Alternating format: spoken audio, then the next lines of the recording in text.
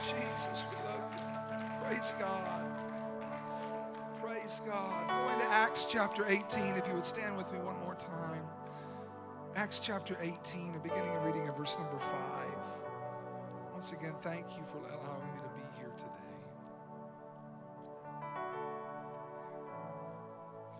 Acts chapter 18 and verse number 5 reads, "And when Silas and Timothy were come from Macedonia, Paul was pressed in the Spirit and testified to the Jews that Jesus was Christ. And when they opposed themselves and blasphemed, he shook his raiment and said unto them, Your blood be upon your own heads. I am clean. From henceforth I'll go unto the Gentiles." And notice verse number 7, he departed and entered into a certain man's house named Justus, one that worshiped God, whose house joined hard to the synagogue. Let's preach with the help of the Holy Ghost this morning on the subject simply, the man next door. The man next door. God bless you. Thank you for worshiping. You can be seated today. Praise God. Isn't it good to be in God's house? Amen. No telling what's going to happen because God is here. If you were to describe the church in one word today, I believe you could use the word connected. Every element, every fiber, every cell of the kingdom involves the church coming together and dwelling in unity. You read Psalms 133. It's good, it's pleasant, it's refreshing, and it's a sure sign of God's blessing when the church is unified and connected. I laughed earlier because my mind went to a social media site that was in existence before Facebook, and it was called Everyone's Connected. Anybody remember that? Years ago. And you were cool if you had an Everyone's Connected account. And I know I'm dating myself when I say it because some of you have never even heard of that. And later on came Facebook, and now over 3 billion people worldwide are connected. But the concept was and is true. Everybody's going to be connected to something in one way or another. And in everything you're connected to, you need to make sure you're connected to the church. And God ordained the church like this because everyone who is involved in the work of God must be connected if we as a body are going to accomplish the will of God. Because everything in the kingdom has to do with purpose. Every saint should be connected in the kingdom. If you're a visitor, this is a great place to be connected to. Every ministry should be connected in the kingdom. And every ministry and every facet of the kingdom should all point to the head, which is Jesus Christ. Paul, speaking to the Ephesians, told them in 4:11, and some, I'm giving apostles and some prophets and some evangelists and some pastors and some teachers for the perfecting of the saints and for the work of the ministry, for the edifying of the body of Christ, till we come in the unity of the faith and of the knowledge of the Son of God unto a perfect man, under the measure of the stature of the fullness of Christ, that we henceforth be no more children, tossed to and fro and carried about with every wind of doctrine, by the sleight of men and cunning craftiness, whereby they lie in wait to deceive. But speaking the truth in love, may grow up into him in all things, which is the head, even Christ, from whom the whole body fitly joined together and compacted by that which every joint supplieth, according to the effectual working in the measure of every part, maketh increase of the body unto the edifying of itself in love. The body of Christ, so fitly joined together, is such a beautiful concept because it paints a picture of everybody playing a part. Ex-alcoholics, ex-drug addicts, ex-cheaters, ex-pornographers, and then those who have never done any of that. Everybody coming together and putting the kingdom first. Everybody expanding the territory of the church. The church as a whole taking dominion and authority in the Spirit over our areas and places that God has given us, reaching into regions and strongholds that the enemy has resided over for far too long. Everybody coming together to tear the devil's kingdom down and building up the kingdom of God and the body of Christ, exalting Him, for He is high above the heavens. And when all things point to Him, things begin to connect and things begin to flow in order, because God is a God of order, and inspiration without application always results in frustration. But when everything is connected and everything's working in order, then the body grows. It grows numerically, it grows spiritually, it grows financially, and you are a part of the body of Christ. And whether you like it or not, part of your growth and maturity is dependent upon your connectivity to the body of Christ. You need the body. You need the church. You say, I want to do great things for God. Well, it begins by you becoming connected to the mission. And the mission is not just a UPCI catchphrase. It really is the whole gospel to the whole world by the whole church. But oftentimes, what hinders the whole church from fulfilling its whole mission is that the church is not whole. And there are deficits in places where there should be completeness. And God's desire is to bring healing to the body so that the church can move forward. But we are so good at self-inflicting harm and causing damage, and the mission becomes the victim. And I'm not being negative, but where I'm traveling, I'm seeing a deficit in the body. And it's a deficit of the fivefold ministry. I see it in camps and conferences and meetings. And where there's a deficit of the fivefold ministry, there is a body that is anemic. The church will not thrive in the end times unless the pastor, the evangelist, the apostle, and the prophet and teachers are active in the body. And that's what we call the fivefold ministry, because we need each one of them. And if the fivefold ministry is in operation in the church, then there is a natural flow and a natural connection and a natural growth, and it produces a healthy, functioning, growing church. And you're in a healthy church today. And I'm an evangelist. You ask me what I think the church needs more of, I'm probably going to say evangelist. You ask a prophet what the church needs more of, they're probably going to say a prophet. You ask an apostle, they're probably going to say an apostle. But the reality is we need to be connected to all five parts of the fivefold ministry if we're going to stay connected to the will of God. The body needs the fivefold ministry, and it has to have it in order to function. Hey, if we're going to see miracles, we need the fivefold ministry. If we're going to operate in the supernatural, we need the fivefold ministry. If we're going to see healing, if we're going to see signs and miracles and wonders, if we're going to see growth, if we're going to function as the church and how God intended it to operate, we need pastors, we need prophets, we need apostles, and we need evangelists, and we need teachers. And you've got to stay connected to the church so you can stay connected to the body in which should reside the fivefold ministry so that you can grow and prosper in a proper manner. It is not optional. Revival requires everybody. Growth requires everybody. Making disciples requires everybody. I've never understood those that want the benefits of living for God but don't want to be accountable or connected to God.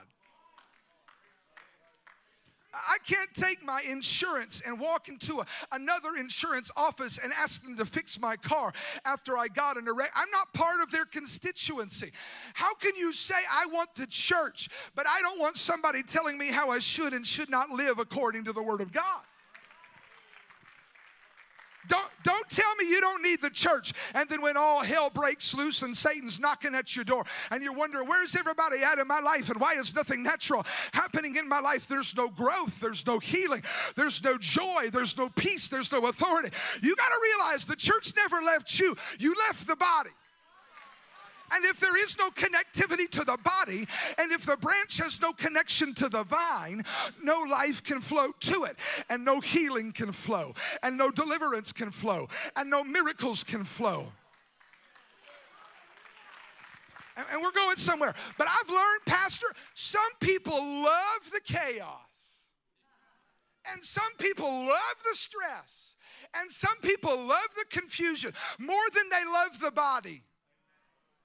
Let me just say it. You need the church. You've got to stay involved in the church.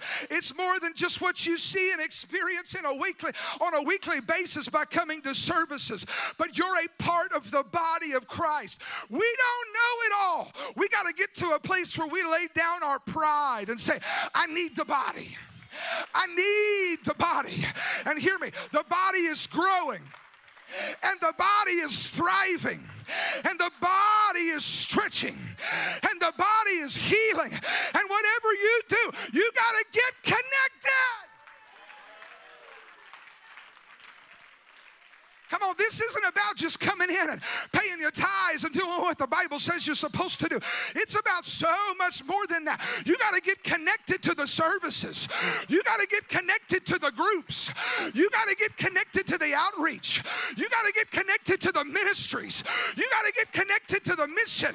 You got to get connected to the church, because we're all a work in progress. And he that began a good work in you is going to keep on working on you until the day he comes back. And God is perfecting you, and he's taking your issues and he's getting some glory out of them. And you realize, I'm not better because of anything I've done. I'm better because in my weakness his strength is made perfect. Hey, we're only here today by the mercy and the grace of God. We're only here today because God saw us and he said they've got more. They're going to do more. They can be more. And we need the fivefold ministry to be active in our life. You need spiritual authority. You need accountability. You need a man of God. And the body gives us all of this. We need each other.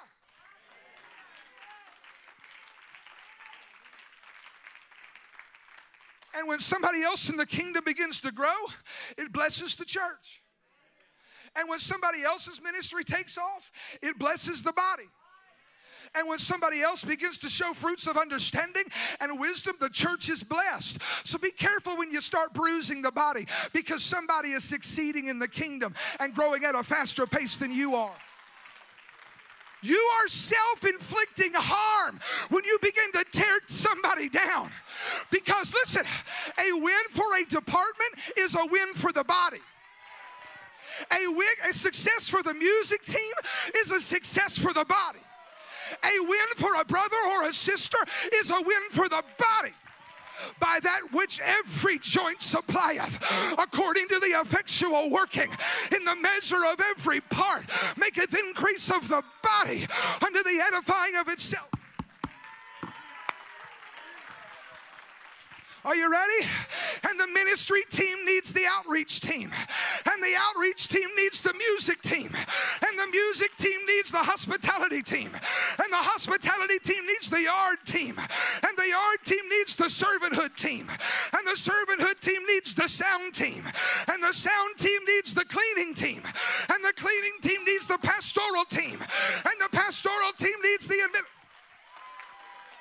Everything is connected in the house, and this house is built on the chief cornerstone. This house is built on the name above every name. This house is built. I'm preaching about Jesus. Everything we do is for him. Every hand clap is for him. Every worship is for him. So I'll clap as loud as I can. I'll shout as hard as I can.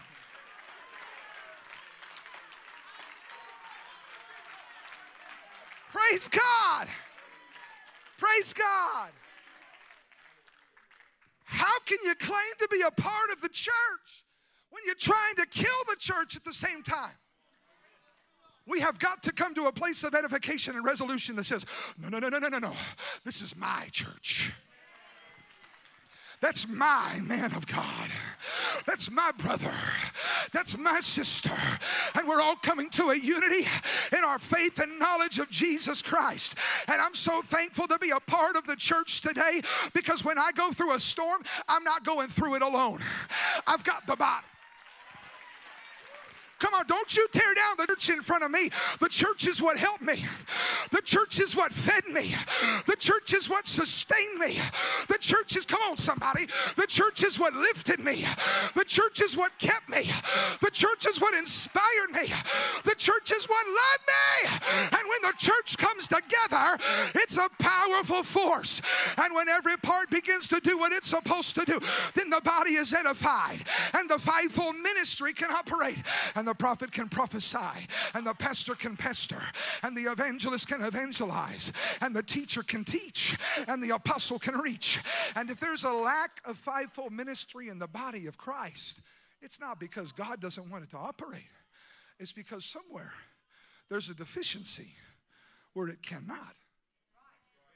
Stop trying to divide the body and get connected in the harvest.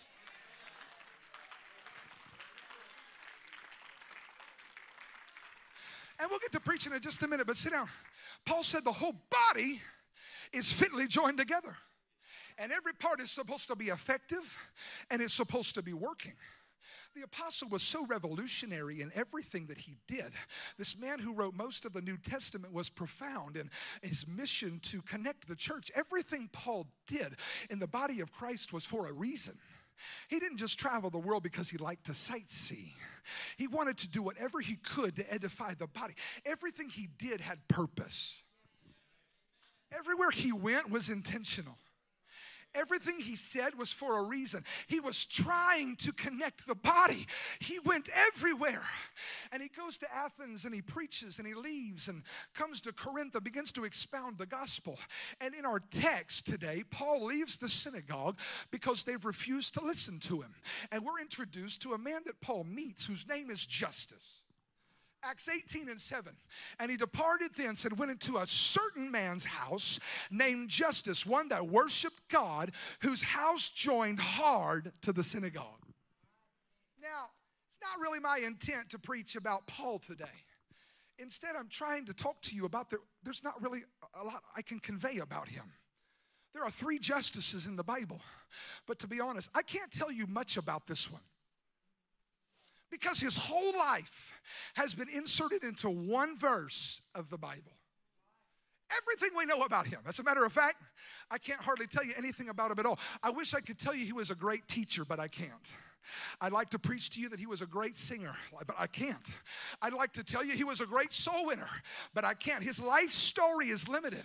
His life's testimony is limited. His life's work is limited. Everything that history will ever record about him has been put into one verse in Scripture. I can't tell you he preached to thousands. I can't tell you he laid hands on the sick and they recovered. I can't tell you he was a master orator of the Scriptures. I can't tell you how tall he was. I can't tell you whether or not he had kids. I can't tell you whether or not he was a people person. I can't tell you what kind of a car he had. I can't tell you what his profession was, although I can speculate. But somehow, with all of these unknowns about his life, he made it into the infallible Word of God. He made it into the same book that gives us our salvation message in chapter 2 and verse 38. And while there's not much I can tell you about him, there are 2 things that the Bible makes sure I am keenly aware of. Number 1, he was a worshiper. And if you didn't know it, and this is your first time here, this is a worshiping church. We believe in worship, not because we're commanded to do it, but because we love to do it.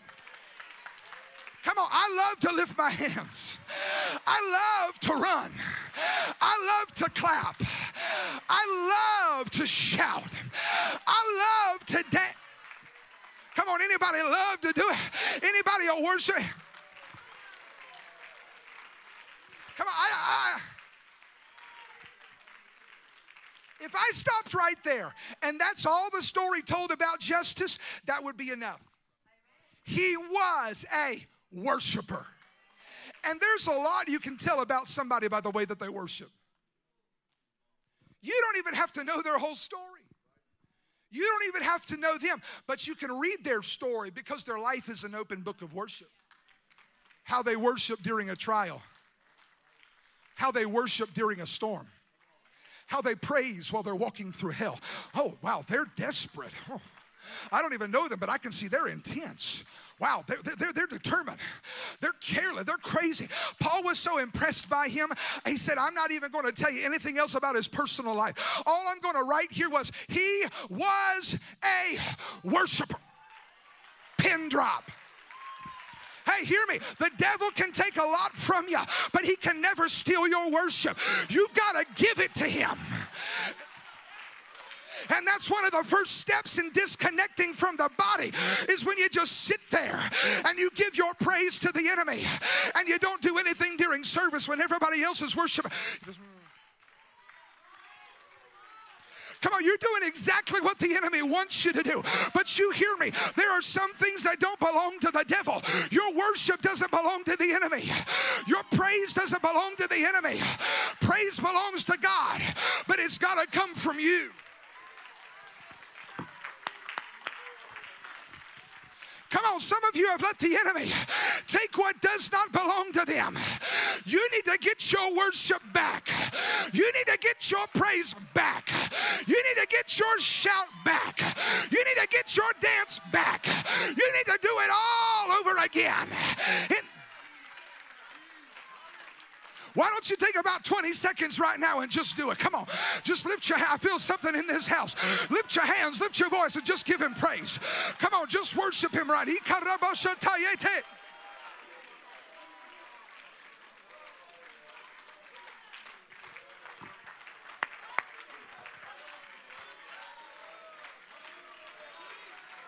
Come on, some of you move your feet a little bit right now. Come on, some of you lift your voice a little bit right now. Come on. If you don't have a worship, I don't want to hear from you when you have a complaint. If you don't have a worship, I don't want to hear from you when you want to start a ministry.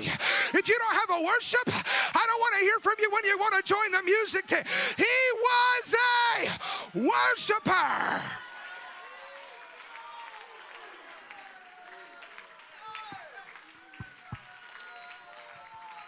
Come on, you know what you're doing right now? You're connecting to the body.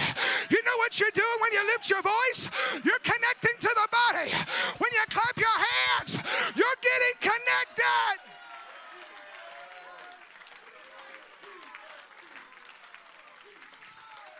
He was a worshiper. Now, I don't know a lot about him. Brother Greg, there are some things I can assume about him because he was a worshiper. I know they say don't assume, but just go with me on this today. And let's just assume some things about this worshiper because there are some things I've learned about true worshipers. I can assume he was relentless because a true worshiper never lets their past get in the way of their worship.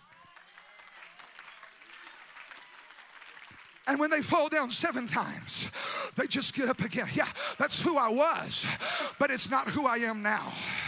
I can assume he was relentless because he said, I'm going, no. I don't care what people think about me. I am a worshiper.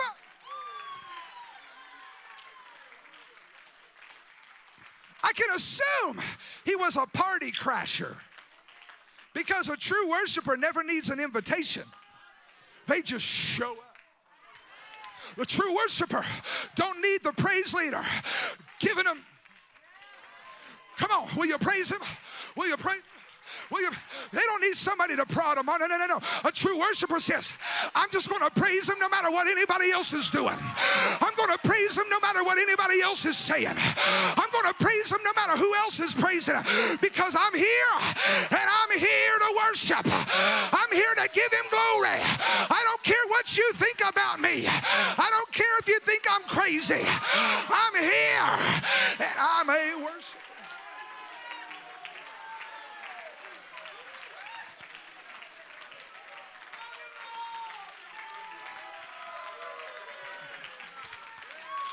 I can assume he could follow directions, because a true worshiper always knows where to find God. Because the Bible says he inhabits the praises of his people. You don't know how to find God? I dare you just to start praising him and watch him show up. Come on, he could follow directions because he knew even when I don't feel like it, I can give God praise, and it draws his attention and it makes him come down to me. And I know if I praise him, God's going to show up.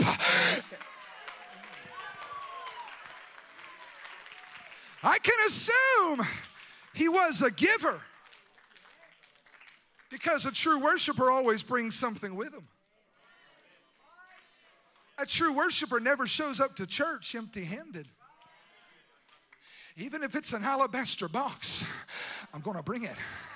Even if it's a broken hallelujah, I'm going to bring it. Even if it's a life messed up by sin, I'm going to bring it. Even if it's just a hand clap, I'm going to bring it. Even if it's just a shout, I'm going to shout as hard as I can. I'm a giver. Come on, give him some praise right now. Come on, give it to it. Give it to it.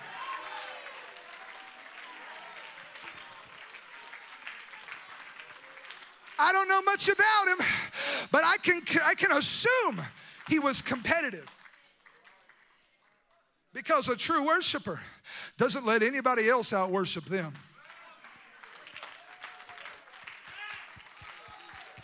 Come on, their worship's never based on the approval of others. They don't care what others think about them. Their surroundings don't dictate how they worship. Come on, David. Are you going to dance before Michael? Come on, David. Are you going to dance before the criticism comes from people? Come on, David. Are you going to give God glory even though there's some around you that may make fun of you? We got to get an undignified worship back in the day in which we're living. We've got to get a little bit of a crazy worship back. Come on, somebody. I wish you'd connect right now. Come on, true worshipers worship even during second service. True worshipers worship even in a home group. True worshipers worship.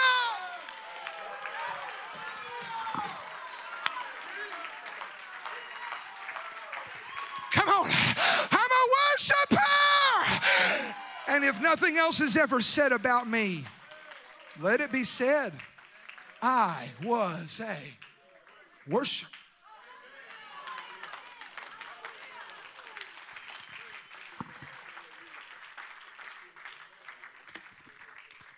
You can be seated.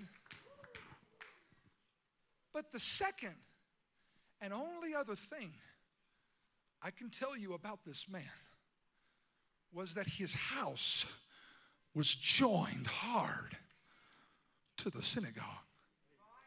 His house was connected to the things of God. This man next door to the house of God, whose house was built around the things of God. It's almost reminding you of when God speaks to Moses in the book of Numbers and begins to tell him, hey, Moses, you name and number the tribes of Israel for war. Judah, you get 74,600 men. Dan, you get 62,700 men. Gad, you get 45,650 men. But then he gets to the tribe of Levi, and God says, you will not number them, but it will be the job of the Levitical priesthood to take care of the tabernacle and to set up the house of God and to take down the house of God. And so intent will their job be that they will pitch their tents directly around the tabernacle so that they will be closer to the house of God than any other tribe. And the Levites will watch, and they will prepare, and every aspect of their lives will revolve around the house of God. Some commentaries say that Justice's house was so close to the house of God, he heard every sermon. He heard every song. He heard every time somebody would open up the scroll and begin to quote scripture. He was so connected with the house of God that it's all he knew. And this is the story of my life. My dad planted a church and started a church in a town in the United States. It was a town of about 30,000 people.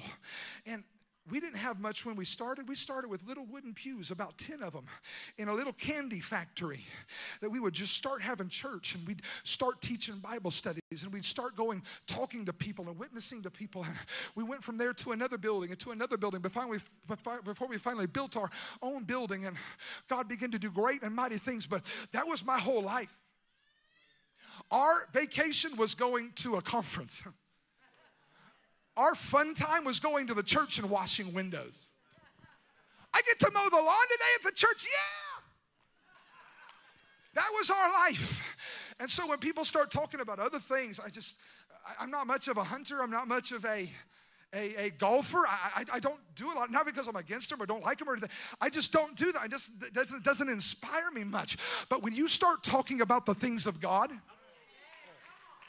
when you start talking about teaching a home Bible study, when you start talking about witnessing to somebody, oh, something comes alive in me.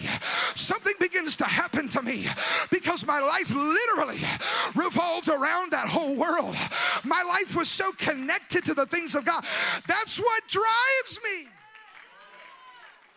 Hey, if Justice had kids, they knew what time church started. If somebody came and dropped a FedEx package off at the church, Justice knew about it. If somebody had a special meeting at the church, he was there. And hear me, the church is a body that is made up of people I can't tell you everything about. All I can do is see they're intentionally connected because they want to see the body grow. And they want to see the body healthy. And they want to see the body thrive. It's made up of people who come early and make sure the next service is ready to go. They spend some extra time fasting because they want to see another soul go down in a watery grave.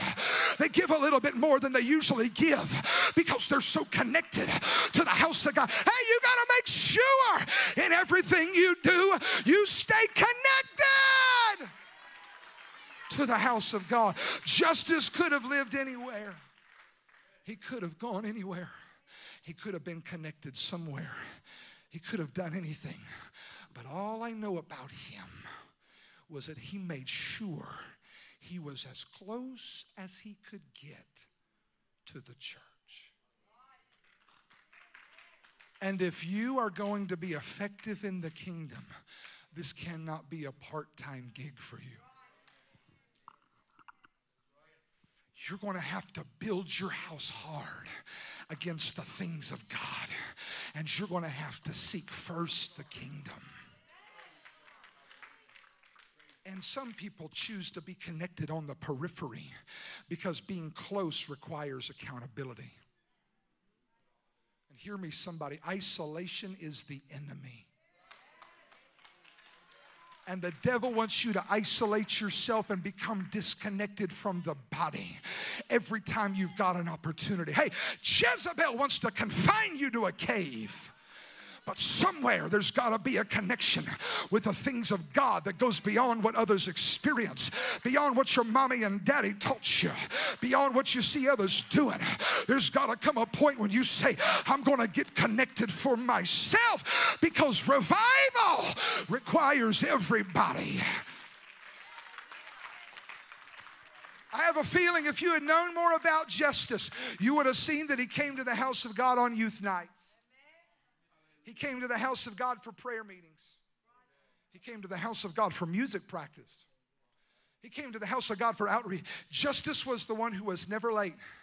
And we don't have time to wait until it's convenient for you to get connected. Let me just say this today. It is not an obligation to go to church. It is a privilege to be here. It's a privilege to serve the God who saved me. It's a privilege to give him everything because he gave me everything. Come on. So when you don't feel like clapping, I dare you to clap. When you don't feel like come on, I wish you'd do it right now. When you don't feel like worshiping, I dare you to worship. Come on, worship him, worship him, worship him right now. Come on. Come on, I feel it in the house. I feel it.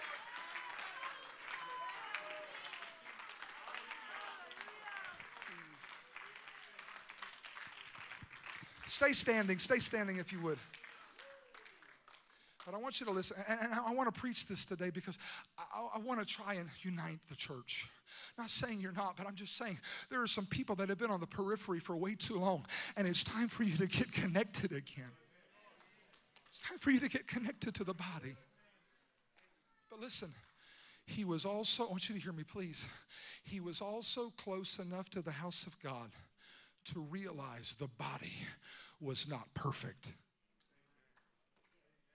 And the closer you get to the body and the more connected you are, you're just going to see this is a group of people that have been redeemed by the mercy and the grace of God.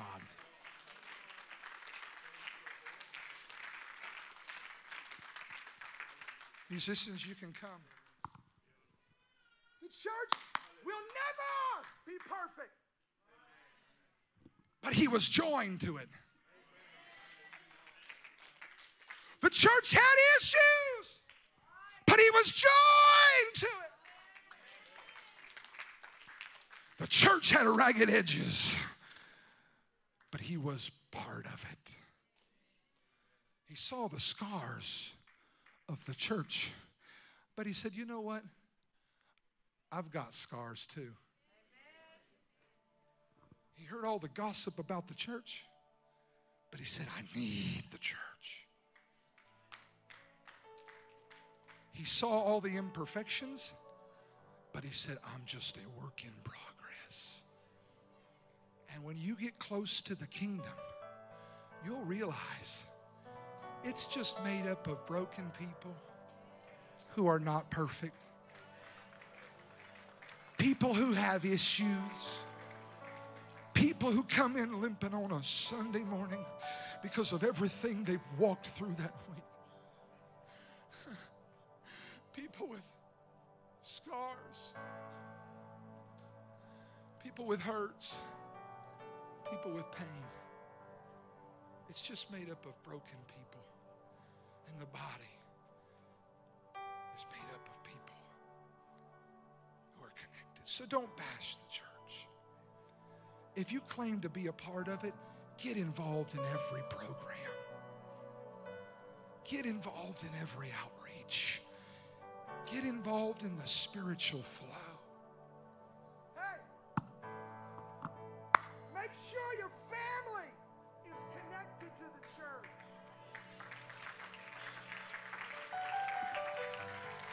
Make sure your kids are connected to the church. Young person, in everything you're doing, make sure your schedule is connected to the church. Young adult, I know there's a lot of things that are going to happen in your life, but in everything you do, hear me, make sure you're as close to the church as you can get, because there's going to come a time when you need to say, oh, I got to have the body. I need my brother. I need my sister. So I've got to get connected. And if you're going to know anything else about me, besides the fact that I'm a worshiper, let it be that I was so connected to the house of God that the body was edified. Will you lift up your hands in this house today? And will you just start to connect with what the Spirit is doing right now? Come on, I feel the Spirit moving in this house. I don't believe it's by accident that I'm here on a Sunday morning, but I believe the Holy Ghost has ordained me today to begin to try and convince you to draw yourself as close as you can to the things of God again. Come on, I know it's been a long time. I know maybe not everything's the way you think it should be, but I'm begging you today, come on, get as close as you can to this thing. You've been on the outskirts for too long. Come on, lift your voice right now.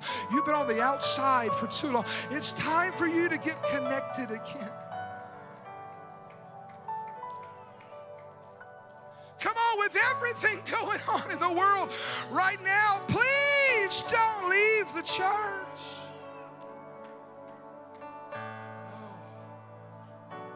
And if there's anybody in the house that just wants to connect with God all over again, I'm opening up these altars at the front right now, because God's standing here and He's saying, come on, why don't you connect with me? Why don't you connect with the church? Because if you can connect with the church, you're going to grow, because in the church resides the fivefold ministry, and you need that for your life. And in the church there's healing, and in the church there's growth, and in the church there's redemption, and in the church you can be fed, and in the church is everything you need. Come on, will you just maybe step out of your seat right now and say, I just want to connect with the things of God more than I've ever been connected before. Oh, come on, young person. You ought to get connected today.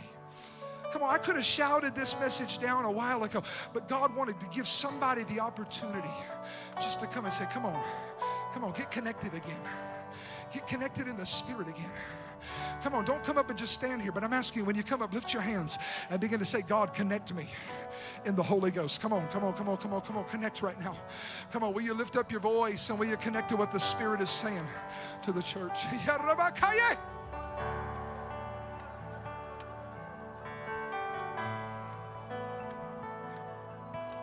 Come on, this requires participation, because revival requires everybody. Come on, without any music right now, I just want you to lift your hands and lift your voice. Come on, no music, no singers. But come on, I want you to get connected right now. Everybody, every musician, every media tech, every volunteer that's here today, come on, lift up your voice and get connected in the Spirit right now.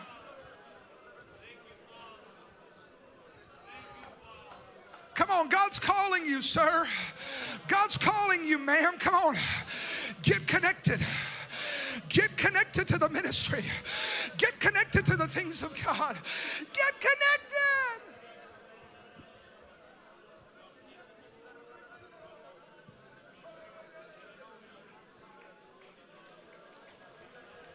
Come on, that's it.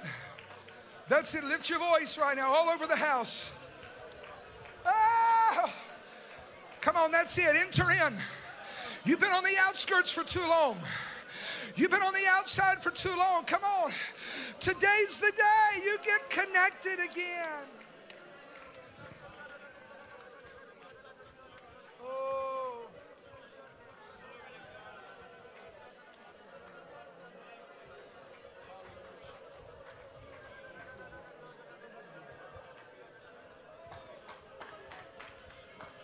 Come on, if you see somebody praying that you know is not where they need to be with God, I wish you'd connect with them right now. I wish you'd draw them in. I wish you'd let them know they're not alone. I wish you'd tell them, come on, we're in this together. We're the body. We need each other.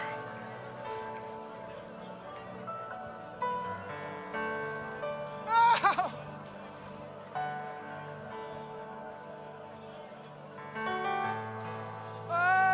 Come on, that's it. Don't stop. Come on, it may take you more than 2-3 minutes, but I'm asking you, come on, get connected right now. Get connected.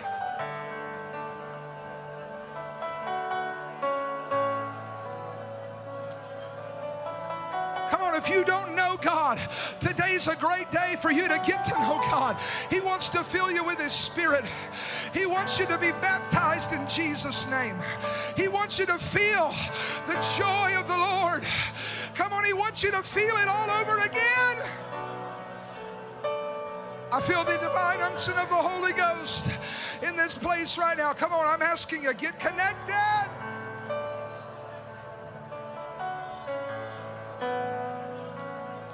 Come on, that's it, that's it, that's it, that's it. I'm available. I'm available. If you can use anything, Lord, you can use me. I give you my heart. I give you my soul. I give you my life. I want to be connected to the church.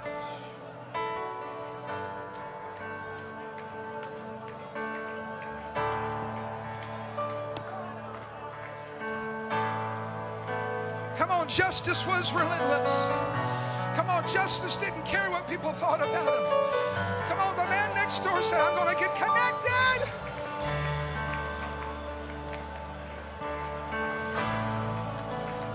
Oh, yes, oh, yes. And have it all. Here I am. Come on, that's it. Here I am.